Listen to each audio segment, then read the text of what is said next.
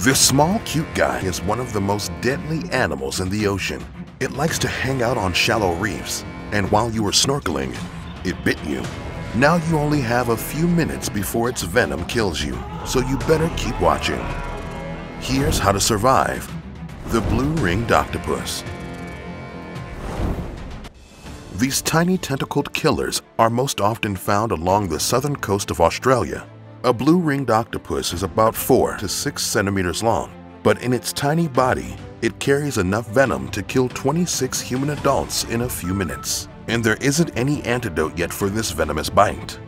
So why should you pay attention to the octopus's colors? What would its venom do to your body? And how can it attack you on dry land? Step 1. Beware of its colors. The blue-ringed octopus gets its name from the iridescent blue marks that embellish its body.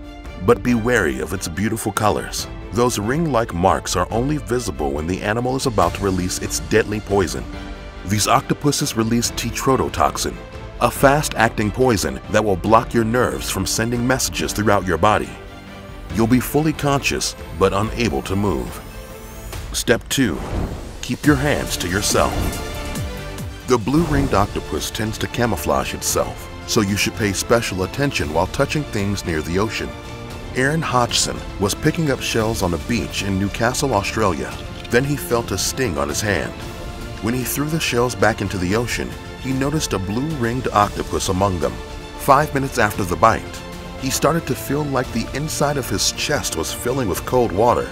His vision went blurry and his heart rate jumped up. Luckily, a person nearby got him to a hospital where it took about a week for him to recover. Step 3. Learn CPR. If someone near you gets bitten by a blue-ringed octopus, they might lose their sense of smell and motor skills. But the most dangerous part comes a few minutes later. Their respiratory muscles will stop working. Now the most important thing is to keep the victim's respiratory system working. The only way to save that person is to perform CPR immediately. That will help them breathe until medical help arrives. And they'd better hurry, as being intubated quickly could make the difference between life and death. Step 4. Wear shoes. In 2018, fisherman Mitchell Ogg was working on Garden Island in Australia when a blue-ringed octopus bit him. The mollusk had attached itself to a crayfish pot he pulled up into his boat. He didn't see the octopus until it stung his bare foot.